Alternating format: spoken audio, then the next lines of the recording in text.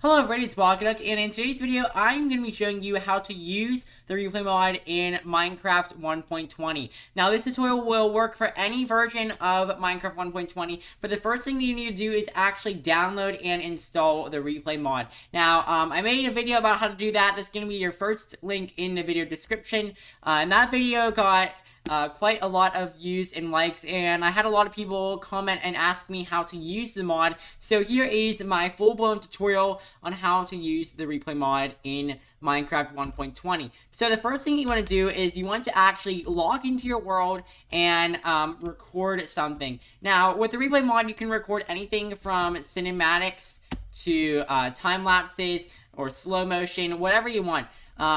So to actually record something in your world, what we're going to do is we're going to hit the escape key, and you'll see at the bottom right corner of your screen, it'll say start recording, and then it'll say resume recording, but that's kind of grayed out because we're not actually recording. So if you click this start recording button right here, then it's going to actually begin recording for you. You can also enable the replay mod to start recording automatically as soon as you enter the world, but I personally choose not to do that and just do it manually. So anyways, here we are currently recording, and for this video, I'm just going to do a short little flyover of this village here. So as you can see, I'm just kind of doing a circle around this village. Now, to actually pause the recording, what you can do is you can hit escape, and then you can hit pause, and if we look at the top of our screen, it's going to say paused. Now, you can also, I think, do a hotkey to enable this, but once again, I personally don't mind just hitting escape and hitting pause and resume and stop and all that. But anyways, to resume it, all you do is you hit the resume key again, and it's going to resume your recording, and then you can keep doing whatever it was you were doing. And that is pretty simple. And then whenever you're ready to stop your recording, you want to hit escape and hit where it says stop right here. Now we have our recording saved, so we're going to actually log out of our Minecraft world here. So it's going to save and close our world, and then when we get back to the home screen here, it's going to say saving replay file, and it's going to go ahead and do that. Now, the longer you make your replay file, the longer it will take to save, but this one's pretty short, so it's not really taking a whole lot of time to save. But anyways, there you go. So it's going to say saving replay file, and it's going to just kind of say the date and the time or whatever.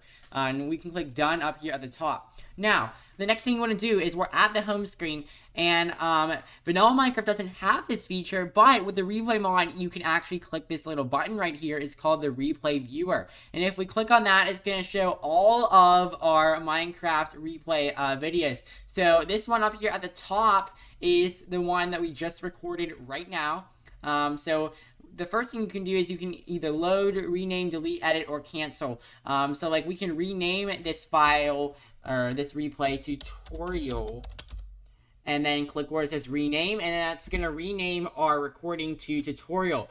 Obviously you can choose whatever name you want, but once you actually click on this, you want to click where it says load right here at the top, and it's going to go ahead and join your Minecraft world. Now, as you can see, our world is currently loading before us, and at the top, you can see that we are actually moving in real time. So, once you're actually in the replay file, you want to click where it says T, and then up at the top left corner, you want to click on this button right here to pause this. Once you do that, the next thing you're going to want to do is you're going to want to click at the very, very far left of this brown bar right here. And what that's going to do is it's going to reset the time back to the very beginning of your replay file. There we go. So now the next thing we're going to do is we're going to hit where it says B. And when you hit B inside of the replay viewer, it's going to show all of the players. And obviously this is a single player world, so I'm the only one. But if you click on a player, it's actually going to teleport you to that exact location of the player.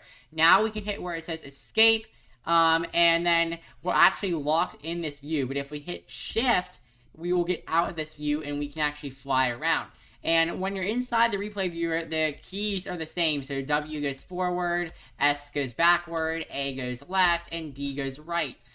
Just like in regular Minecraft. So at this point, we actually fly over to whatever perspective we want to start our replay at. So I'm going to start it right here. I think this is a good angle to start our replay file. Alright, so the next thing you want to do is you want to hit where it says T again. Now, hitting T basically just re-enables your mouse cursor. If you hit escape, that's going to get you back into the Minecraft mode, where if you hit the keys and stuff, you'll move around. Like, when we're in escape, if I move the mouse, it's going to angle me up and down. But if I hit T, then my mouse cursor is going to move, but my player head isn't. So that is a very useful feature there. Now, the first thing we're going to do here is we're actually going to set a new position. To do that, you want to click where it says add position keyframe, and then you want to also add a time keyframe. Now, up here, we can change the speed, so we can make it go really fast, or we can make it go really slow. Obviously, if you're doing a time lapse, you want to set it to the maximum, which is 8 times as fast as what you're actually going. If you want to do a slow-mo, you can do it all the way down to 0.1, which is 1/10 of the speed that you're actually going in real time. So, anyways, for this tutorial, though, we're just going to keep it at 1. So, we'll just leave it there. Now, the next thing you want to do is you want to hit this top play button up here. There's 2 play buttons, the top one and the bottom one. We'll get to the bottom one in a minute. But for now, you want to hit where it says the top one, and that's going to go ahead and actually resume. Now, what you want to do is get to the first bar and then immediately stop it, like right when you're at this first bar, and we're going to set a new position and a new time keyframe. But we're not going to move our location. Alright, so the reason we're not moving our location, I'll show you in a minute. Once we're done editing this. So now we have set our second position and our second time keyframe. So the next thing we're going to do is we're going to click this play button up here again, and we're going to go to like right here. So that's like halfway in between these dots. Now what we're going to do is we're going to hit escape. It's going to bring us back into the Minecraft view, and we're going to rotate. Because remember, we're making a circle around this Minecraft village. So we're going to rotate a little bit to like right here. Then we're going to hit T, and we're going to set a new position keyframe. Alright, now we're going to hit the top play button again, and we're going to stop it right at that next line. We're going to hit escape, and we're going to keep going with our circle around the map right here. And we're going to stop it like right there. We're going to set our new positions. Okay, we're going to do the same thing again. We're going to go about halfway to the next line, and that's good enough there. We're going to hit escape. We're going to keep rotating around in our circle, and then we're going to stop it like right there. That's pretty good. Okay, and then we're going to keep going again. We're going to go to our next line right here, and we're going to stop it right there. And as you can see, we are at the top, it's progressing our time. So like we're going to hit T again right here and set a new position. And like as I press play though, you'll see that this yellow bar will move across the grid. This yellow bar shows you how far along into the recording we are. So we're 18 seconds in right now.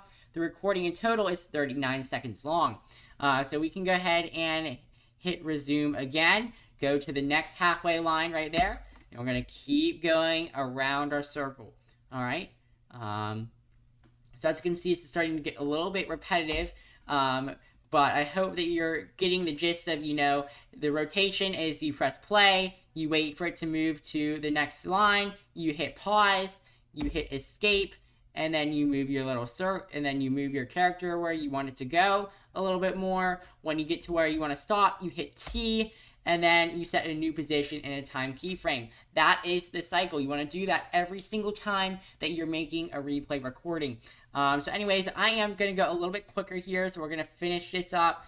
And you don't have to stop at each line. So like I'm going to go all the way to the end of the recording, and then I'm going to set a new position time keyframe. However, the closer that you set your positions, the more accurate your rotation path will actually be. So I would definitely recommend, you know, doing it the way we were doing it the first time, because you'll see that we're getting a lot more of an accurate representation of where we want to go with this first half of the recording. And so anyways, there we go. That's our last position and our time keyframe. So the next thing we're going to do is we are going to focus on this one here at the bottom.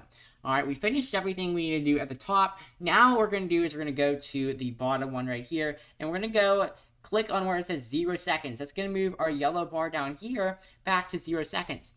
Alright, now what you want to do if you click on where it says play right here, it's going to say play camera path from the cursor positions. We're going to do that. It's going to go ahead and join the world again, and it's going to actually load up our replay. Now, I do want to stop here just for a second because, as you can see, if you remember at the very beginning, what we did was we just stood still for like the first few seconds. And the reason you want to stand still for the first few seconds is because in the first few seconds, that's when the chunks are loading. That's when your Minecraft world is loading up. You don't want to start the cinematic but still have your chunks loading. You want to wait until your chunks are fully loaded, and then you want to start the cinematic, because you can go in later and you can edit out that beginning part, and your cinematic is going to look so much better. For time lapses, this feature isn't really important because it only takes a few seconds for your chunks to load, so in the time lapse you're barely going to see it at all. But for cinematics and slow motions, this is extremely important to wait for your chunks to load and then actually begin editing it. Anyways, we'll go ahead and click play, and we'll actually see the rest of the recording here. As you can see, it's just a cinematic. We're doing a bird's eye view of just a rotation around the village of Whisperwind. I just made the video 2 days ago where I actually constructed this entire village. But anyways, as you can see here, we are getting to this point. Now, if you look, this is the part where we kind of, we kind of half did it. You know, we didn't try as hard, and it's not as accurate as the way we want it to. But there we go. So it's going to say stopped, and we are good to go. Everything's edited. It looks great. You know, and then you can always go back and edit things. You can add and remove these and edit them. But anyways, we have our finished cinematic, so we're ready to export it. Now, to export it, what you want to do is you want to go ahead and click on this where it says render camera path right here. And if you click on that, you'll get to see a few different things. These top two things, I would recommend leaving the same. I've never changed these, and I've never had any problems with these. You want to make sure that it's set to MP4. If it's not set to MP4, you want to make sure it's set to MP4 custom bitrate. Video resolution, you want to leave this the same because, once again, this is the default Minecraft resolution. If you want to make like a YouTube short, you can go into another program once it's exported and actually edit it. You want to leave the bitrate the same. I've never had any problems with this. But your video frame rate is very important. As you can see right now, my video frame rate is only 20. But this is, your frame rate is like your FPS. So when I export this, it's going to be at 20 FPS. You know, for time lapses, so it doesn't take like 4 hours to render at 60 FPS, I make it a little bit lower, like 20 or 30. For this cinematic, you can make it higher, but, you know, you can make it go all the way up to 120. It's the highest you can go. The lowest you can go is 10, but I would not recommend going below 20. If you go anything below 20, the quality is going to significantly drop, and your viewers that are watching your replay video are going to notice that the quality sucks. So anyways, and then if you scroll down here, this is the output file right here. This is what it's going to output as. You just want to leave this alone. But under the advanced settings, you can do these different things. I'm not going to go too in-depth with this because this stuff's really advanced. I've never really messed with any of this. You know, I might, if you guys have questions about these kinds of things, then I will make another video about advanced replay settings. But this is just a basic tutorial. So we're just going to click where it says render right here. And then it's going to actually go ahead and render our replay file right here. So it's going to say joining world at first, just like when it's loading up. And then it's going to go ahead and render the chunks. Now, as you can see, there are a total of 789 frames that we are rendering. And it's just going to do its thing. Now, the lower that you set your frame rate to, the faster it's going to render. Of course, if you set it at a higher frame rate, it's going to take longer to render each frame. This is why I set my frame rate at 20, so it goes relatively quickly. You can see here, it's only going to take about 1 minute and 30 seconds, 2 minutes to render this time lapse, which is pretty good. Now down here at the bottom, you can also pause the rendering, so we can pause it right there, and it's going to pause the rendering. And then to resume the rendering, you click resume rendering, and it's going to resume the rendering. If for whatever reason you want to cancel your render, like if you forgot that you messed something up and you need to go back and change it, you can click this cancel rendering button, and it's going to cancel your render, and you can go back and change it. So we are just going to go ahead and let this finish rendering. And while this is finished rendering, a lot of you guys are not subscribed. So that is definitely something that I would recommend if this tutorial is working for you. If you are able to successfully create a replay video with the replay mod in Minecraft 1.20, to go ahead and hit that subscribe button and the like button. So anyways, we're almost done rendering here.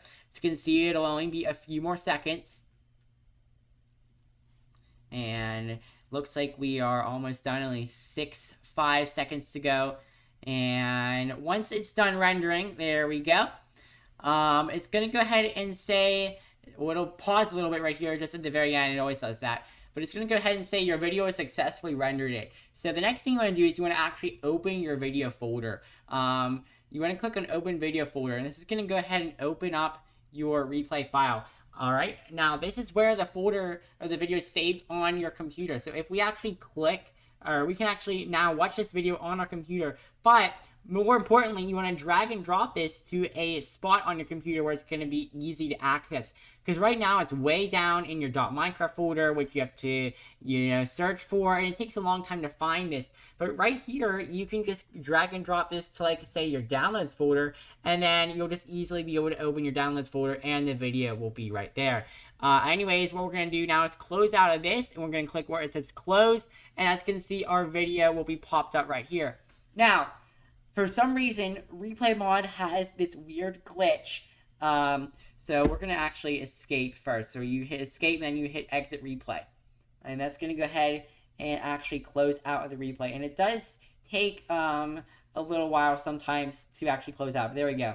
Now, for some reason, Replay Mod has this strange glitch where after you render something, the shaders and stuff will get all messed up. And it'll be like a black screen. So to fix that, what you want to do is you want to go to where it says options, and go to your video settings, go to shader packs, and you want to disable the shader packs, click apply, and then click enabled and click apply, and then click where it says done, done, done, and now you're back at the home screen. Now, when you go back into the Replay Mod and watch your videos, there won't be a black screen, the shaders won't look like they're obsessively bright, and everything will be normal. So if you do have that problem, that is the solution, to just disable the shaders and then re-enable them. And that will fix that problem for you. So anyways, that's pretty much it. The only other thing that we have to do is we're going to watch our video on our computer. So we're going to go to our File Explorer right here. I'm going to actually open up our Downloads folder, which is where we put the Replay Mod. We're going to click where it says Downloads right here. And then this is our video right here. So it's an MP4 file. If we click on this and actually open it up, then we can watch our video. And here is the video. So as you can see, the first few seconds it'll take. But now, we're going around here. And for some reason, it's glitching a little bit on my end. I think it's just because I have so many programs open at the same time. But this is pretty much all you have to do in order to actually create your own video with the Replay Mod. And that's all you have to do to actually use the Replay Mod in Minecraft 1.20. So I hope that you enjoyed this video. Thank you guys for watching, and have a great day.